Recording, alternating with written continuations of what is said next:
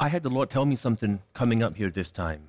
And I don't feel a need anytime I go somewhere to preach to on purpose have a prophecy for someone or something. It turns out that way because we've got the word and we stand on the word. Yes. But as it turns out that the Lord many times does have something to say. Yeah. You know.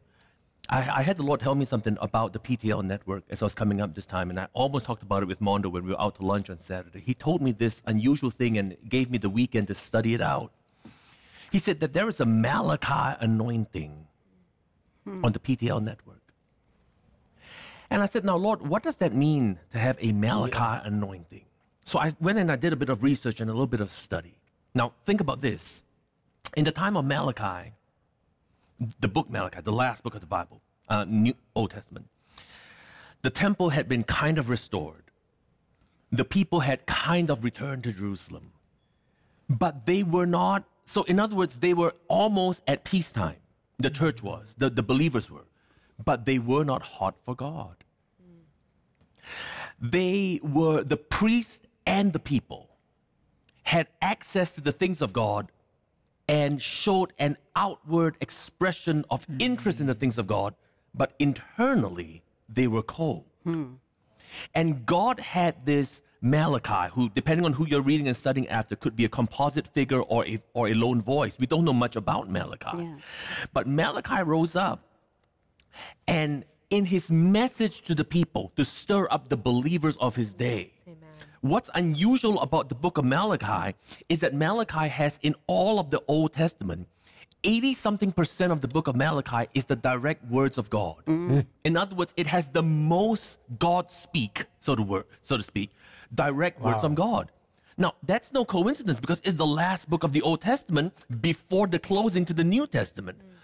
So we could say that in the end times, you're going to hear him speak a lot, God is. We're going to have an abundance of the voice of God. Yes. And Malachi, he would bring what God wanted to say, and he would dialogue with the people. Yes. In other words, he would say something, the people would say, no, that isn't true. We do love God. And he would say, no, you don't. And there would be that dialogue. That's what this show is. It's a dialogue with the world. Look at how you all presented the news. You're having a dialogue. Here's what's happening. Here's what we're saying. Here's what's happening. Here's what we're saying. You're having a dialogue with the world. There is a Malachi anointing because in the times that you and I live in, there is a closing of the age. And at the closing of the age, by the mercies of God, he speaks in abundance to call all that have ears to come in before the age closes. Right. Do you know that the last word in the book of Malachi is the word curse?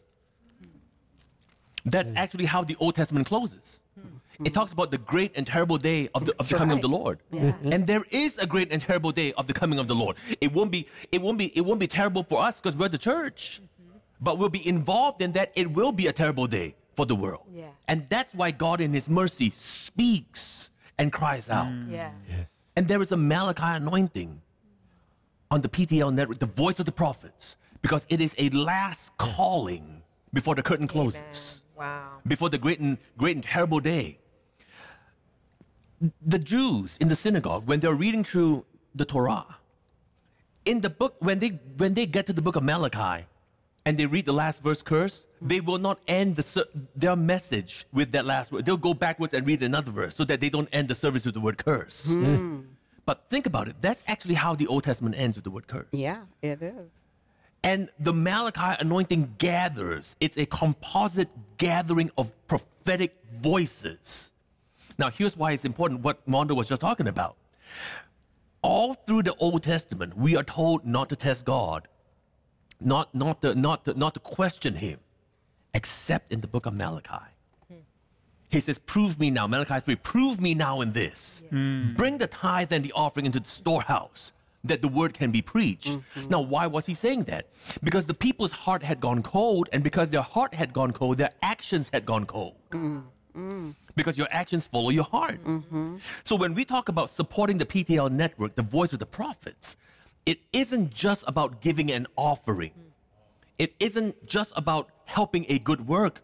It's about showing and allowing for the fire on the inside to be tangibly brought out in a way that this message can be preached all across the earth. Amen.